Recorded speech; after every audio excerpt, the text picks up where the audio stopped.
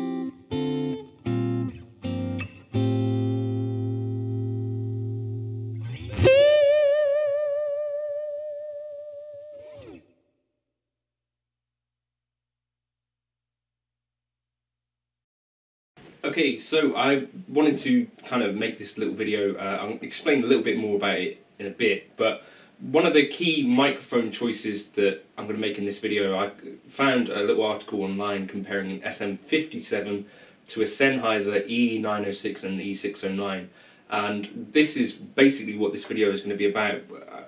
A microphone choice is essentially an EQ choice in the Helix, right? And I think the thing with the 57 is that you've got some spikes around the sort of 9 kilohertz area and beyond. The reason that the 906 or 609 or both sound a bit smoother is because the spike is at around 5 kilohertz and then it's quite well behaved after that. And also there's a little bit of a push in the low mids, according to the graphs at least. So I just wanted to share this with you. I'll show you the whole preset now, but you can grab it on Gumroad in case you want to support in that way. But yeah, and here's an idea for what you could do if you've got a crying baby. Okay.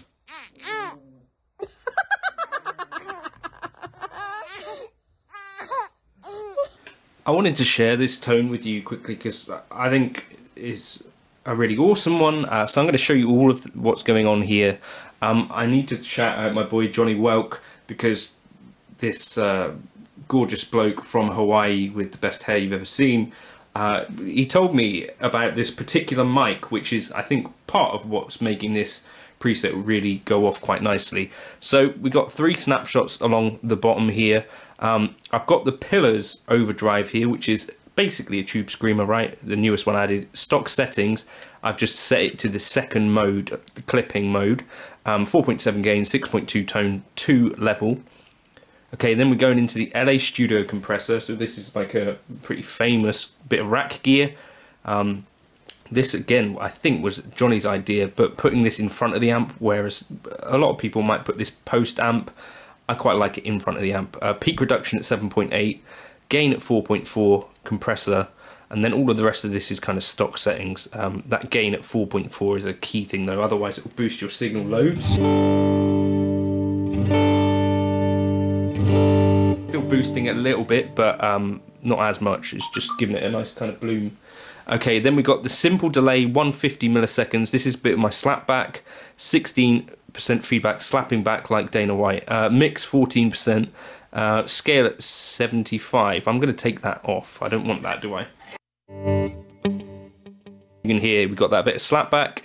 Then we're going into the US Deluxe Vibrato. I think with more or less stock settings, 5.2 drive, so like a little bit of dirt. bass 5, mids 5.2, treble at 3.9, presence off. Then here's the real key. We got the US Deluxe with the 906 dynamic. This has quite a nice kind of top end, not too bright. That's what I'm liking about it. Position 3.5, 45-degree angle there. And then the other cab, a 906 dynamic, position 7.1 on the Bluebell cab.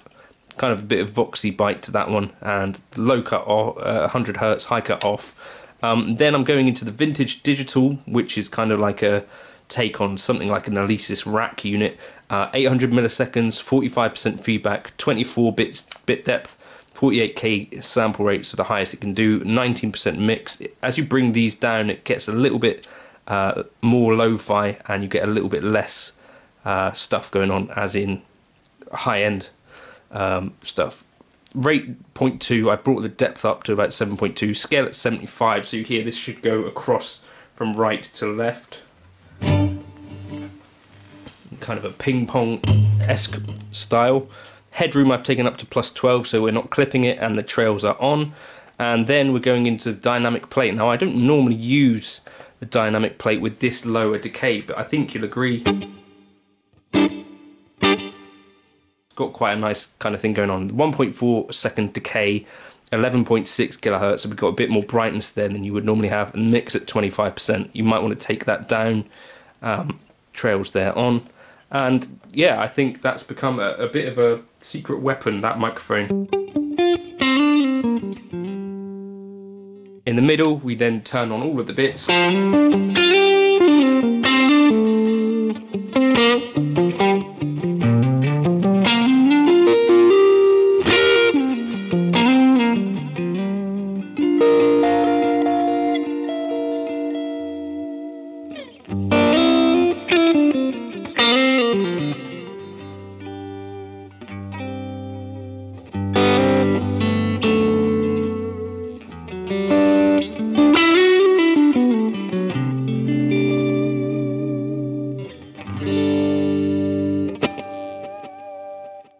So that's a really lovely preset for me, exactly the sort of thing I love. You know, some of that Fender kind of brightness, chiminess, roundness to the tone, but not too bright, and loves a Strat, can sort of dig in a little bit to get a little bit of that gain going on.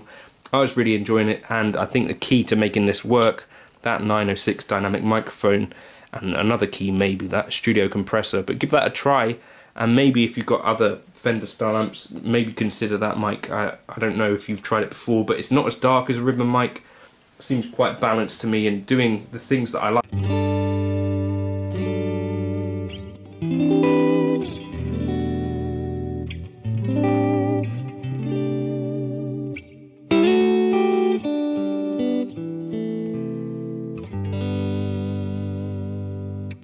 Just lovely. I'll drop this into my Gumroad folder. It's going to be called Super Mic, clearly, and I'll catch you in another video soon. Cheers.